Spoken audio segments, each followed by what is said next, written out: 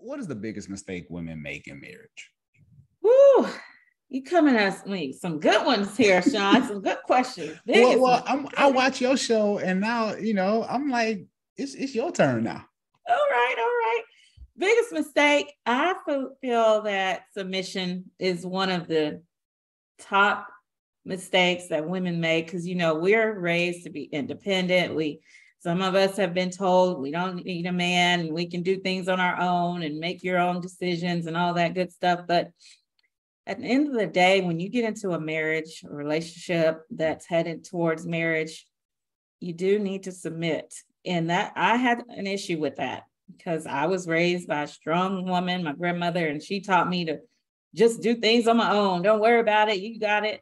But when you get into a marriage and your husband say, babe, I think we should stay home, or we should do this, we should do that.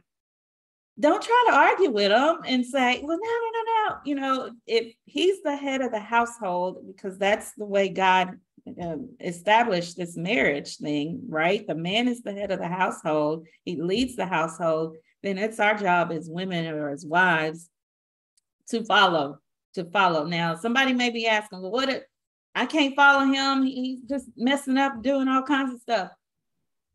Still, it didn't say submit if he does things right. It says submit. Wives, submit to your husband. So, I think that's one of the biggest mistakes that we make. And as we're talking about forgiveness, I'll also say another thing is, when you do forgive. Don't keep bringing that thing up when you get into an argument. Well, you remember 2 months ago you did this and I forgave you. No. Gotta let it go. If you truly have forgiven, gotta let it go. I like that. Yeah, because you can get into those heated arguments. You arguing about something else. And next thing you know, she didn't bring up, well, did Keisha submit to you? You just like, what does Keisha got to do with this? Yeah. No, so I totally understand. So please don't come for us in the comment section, because that's a very controversial topic when you talk about submission.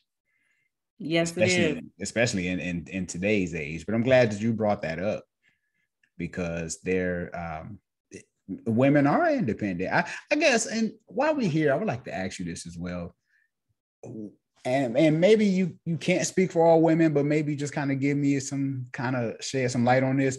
Mm-hmm. Why is it that some women get in relationships with a man who you don't trust his leadership? It's like, why would you be with somebody if you don't trust their decision making? That's a good question. Me personally, I wouldn't. Trust is a huge component in a relationship or a marriage. And if you don't trust the person, why are you there? I don't know. Maybe there's some other things that he is providing for her. I don't know. But trust is big. No monetary value for me personally speaking. You can't put any monetary value on trust. I don't care how much money you make, what kind of car you drive, what kind of house you live in, all of that, where your status is. If I can't trust you, then we really don't have anything. So I don't know. Maybe like I said, maybe he's providing something or bringing something to the table that she can kind of overlook the trust factor. Yeah, I don't know. That's a good question. We should survey some women and find that out. I agree. Yeah, let's tag team that, because I'm just dying to know, because I can post that on social media and nobody won't respond. And I'm just like, I know you saw this. Yeah. But yeah, maybe we should talk about that. How do you know when you have forgiven someone? Oh, yes.